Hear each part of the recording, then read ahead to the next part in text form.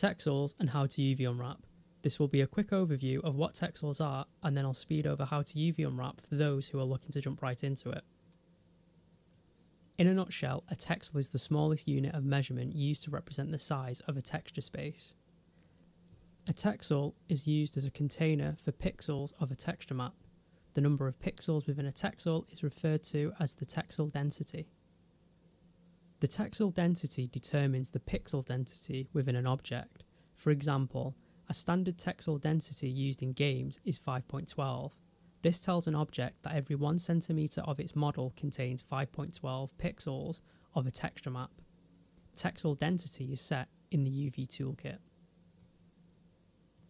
Before setting your texel density and starting unwrapping, make sure your model is built to the correct scale. The object size can be checked using the distance tool or by creating a cube to the dimensions the object should be. The distance tool is found in the Create drop-down menu within the Measurement subtool menu.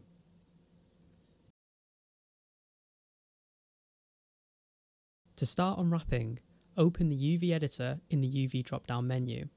This will open a window containing the UV shells of the objects selected in the scene and the UV toolkit with tools used to alter them shells and set their preferences. There are also more tools and actions in the drop-down menu of the UV editor window.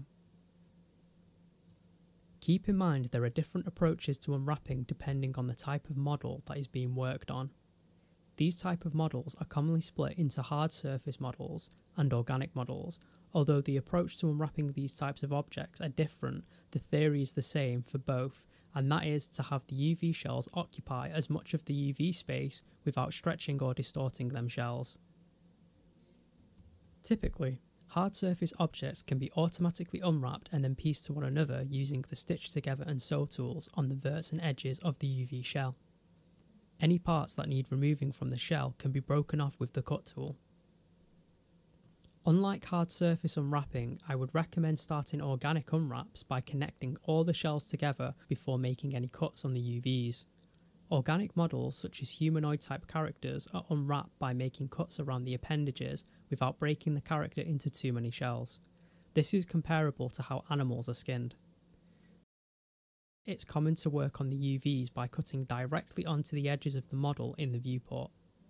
Once all the cuts have been made, flatten the UV shells with the Smooth and Unfold tools in the Tool drop-down menu.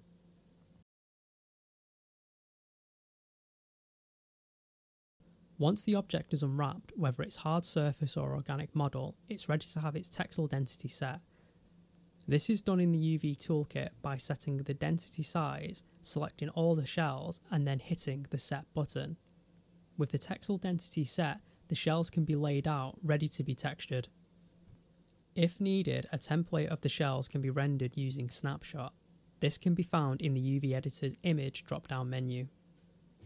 That's all for this quick guide. You should now have a basic understanding of what texels are and the process of unwrapping hard surface and organic models. For a more comprehensive guide on both of these subjects, keep an eye out for my texel density guide and UV unwrapping guide, where I will talk about each of these subjects in more depth and demonstrate my own process. That's all for now, and I'll catch you next time.